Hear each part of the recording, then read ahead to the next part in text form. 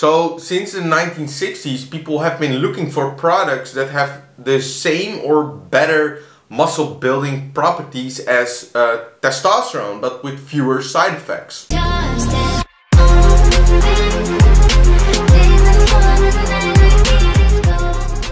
What's up guys, Freddy here from wolfphysique.com, and today we're going to talk about something else, totally something else than normally. Deca Durabolin. Deca Durabolin is an anabolic steroid. So that's what we're talking about today. Oh, and guys, before I start off the video, I don't know anything. I'm just a natural guy who doesn't use shit and just likes science and coaches people who use shit, but doesn't do it himself. Shocker. Like, what the hell?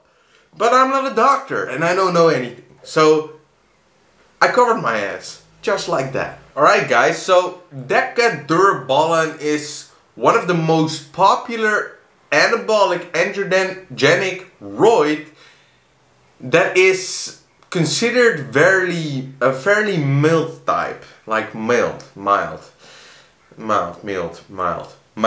A mild type. So Deca Durabolin is not a fast-acting anabolic steroid like Dianabol, for example, which gets in your system like that and something you have to take every day. It also has less chance for side effects, so that it can be used for a longer period of time, like things like avoiding hair loss. I have this guy that I saw in the store that asked me something about his first cycle. He wanted to do Deca only because he doesn't want to lose his hair, alright? But I'm not gonna really go into a Deca only cycle. I'll do that in the next video. Also the so-called Deca dick.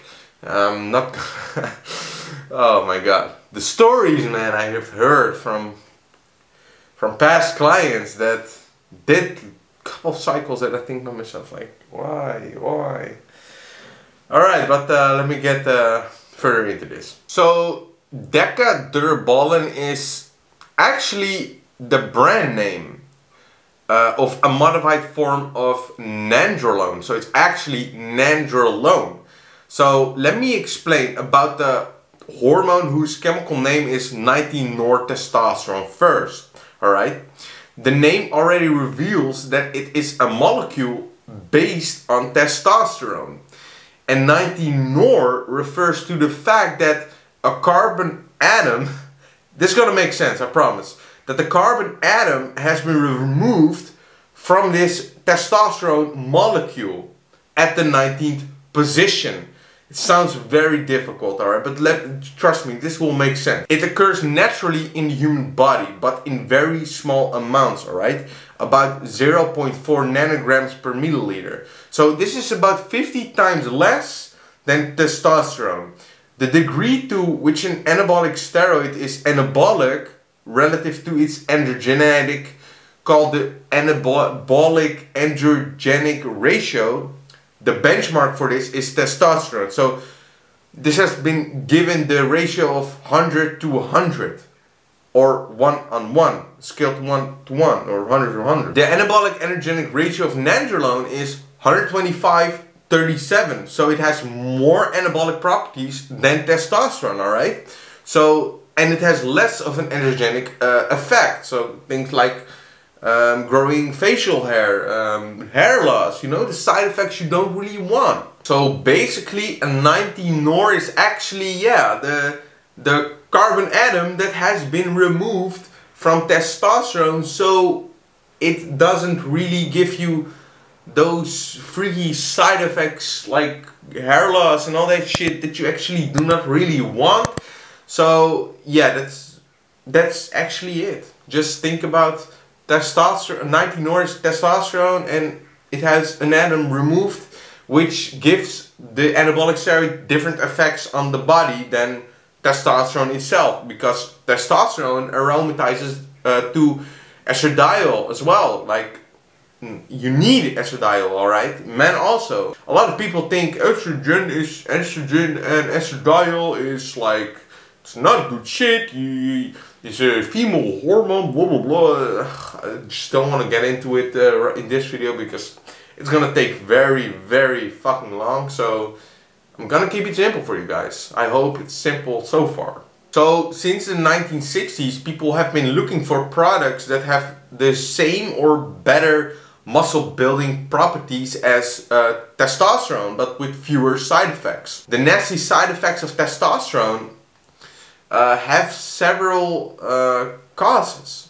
These side effects are often related to the androgenic effect of testosterone, which enhances male properties. So the conversion into the female hormone estradiol and the conversion into DHT, dihydrotestosterone, Nandrolone has all of these side effects to a much lesser extent. So Nandrolone doesn't really convert to DHT and estradiol. So it gives you less side effects. Does it make sense? So basically it is less converted to estradiol. This conversion normally causes fluid retention in men, acne, and nasty things like bitch tits, gynecomastia, the lump on a nipple, which is also not fun to have. So Nandrolone is converted to estradiol 5 times less than testosterone. So in addition, it is not converted into DHT, but into the weaker androgenic dihydronandrolone, which reduces the risk of certain side effects such as baldness, skin, postural complaints. Finally, partly due to not converting into DHT, which is more androgenic than testosterone, Nandrolone is less androgenic than testosterone. So related side effects such as prostate enlargement are also less common. So Nandrolone offers a few more benefits. It results in increased ingression so that you can train harder and more intensively. It increases the level of the growth hormone, IGF-1. This may contribute to the high anabolic androgenic ratio. So in addition, it increases the activity of androgen receptors, which stimulates muscle growth. So Nandrolone is basically more anabolic. It builds more muscle than testosterone for a gram to gram basis. And guys, don't be stupid. If you're ever gonna use shit, have testosterone as a base, alright? Have fodder testosterone in there and stack it with something else if you ever do a cycle, which I do not recommend, alright? And definitely do not do oral only cycles.